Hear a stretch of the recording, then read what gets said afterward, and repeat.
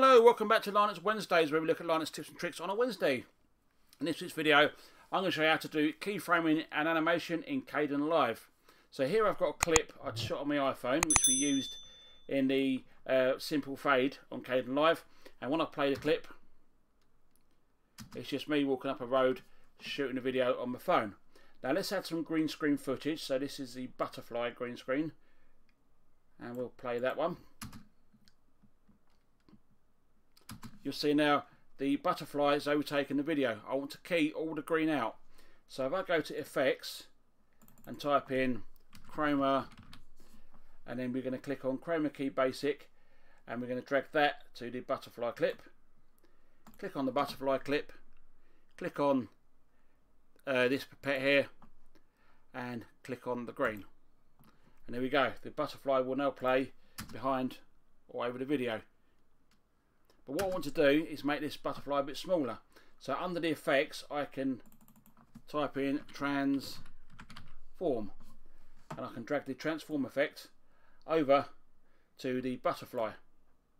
Click it again, and let's make this butterfly smaller.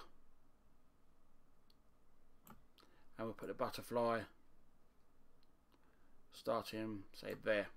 So now when it plays, the butterfly is nice and small in the corner. But let's animate the butterfly and make it fly up the screen.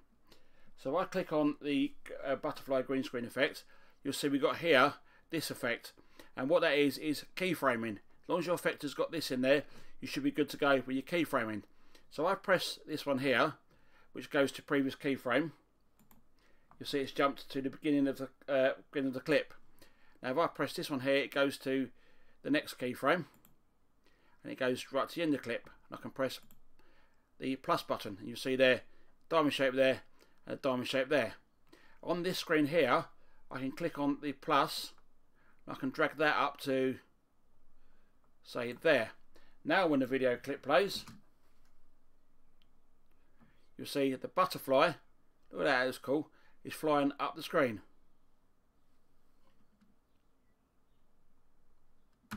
Now if I want to make the butterfly fly all around the screen, I can click on the Chroma Key effect again, and I can move the position, say, to there, and I can press on the plus, and I can drag that one to there. I can move it to, say, there, press on the plus, drag it to there.